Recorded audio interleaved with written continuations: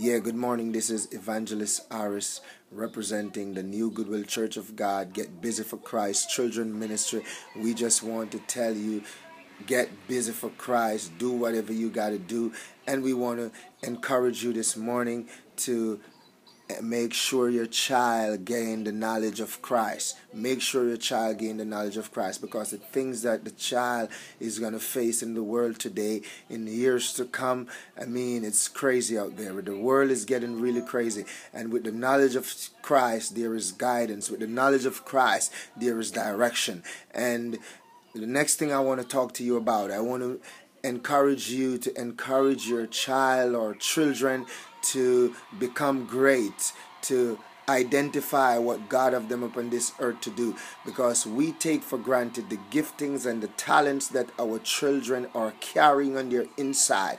Not because you didn't made it as a businessman when you were 10 and 15 years old, but your child can make it as a renowned businessman or businesswoman at 15 years old. So while our children are 5, 6, and 7, we need to begin to identify our children's skill, inventional skill, their skills to invent. We got to learn to identify these things on their inside. And when we can identify them, we will help them with these things. And when we help our children, then our children will do so good. Our children will begin to improve. But you can't send your child to school, look at another man's child who is smart and doing good, and then you believe that your child isn't smart because somebody else's child seems to be more smarter than your child.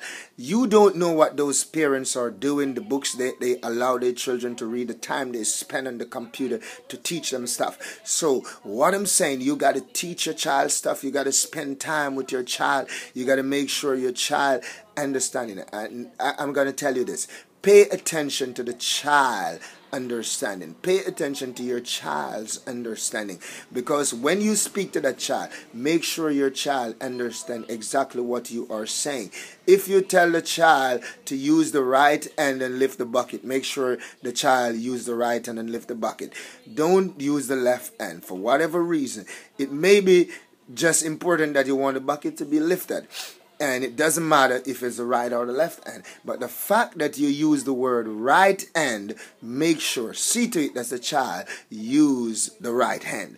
So it's just following instruction. We got to get our children to follow our instruction. Whatever you instruct your child to do, make sure your child carry that out. Instruction are very important for a child. And that's how your child will grow and learn in life. God bless you. God keep you.